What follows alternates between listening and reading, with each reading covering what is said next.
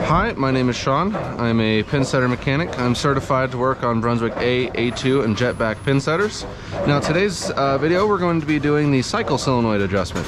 Now this will only apply to A2s or people that have converted to the 24 volt solenoids. If you have the 32 volt solenoids, please get rid of them. They're slower, they're not as good, and I just can't really see what's going on, and the adjustments are kind of weird for it. So anyways, like any other adjustment, we're going to turn off our breaker, unplug it. Now I do mine different than the book. It's my way I found is just simpler.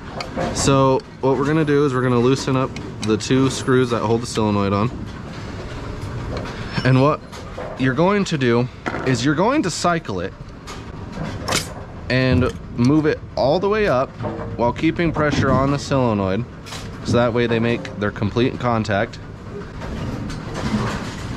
And then you're going to go ahead and tighten up the screws that hold the solenoid. The other thing you want to double check for is make sure everything is straight. Make sure plunger when it goes in is straight, it's not cockeyed, or so that way it doesn't get bound up or anything like that. We're gonna plug in our machine, turn the breaker on, let it go through its cycle, and then when we get back, it should cycle no problem off the button over here.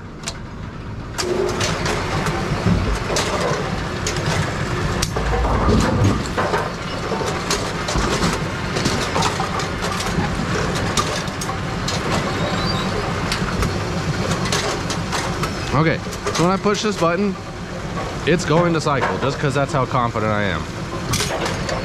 No issues first try, and that's it.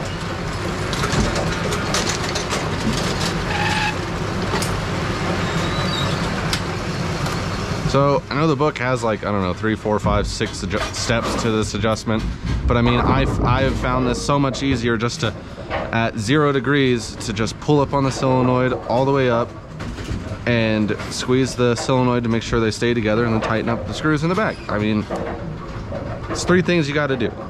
And please leave in the comments below on, like, if this actually works, because I'm wanting to know if this works across centers or if this is just me getting lucky all the time, which I find really hard to believe, but I could be wrong. You know, I have 24 lanes that way and another few that way that I've converted with these things, and that adjustment has worked every single time. So I would really like to know if this adjustment has worked for other people. So please leave that in the comments below.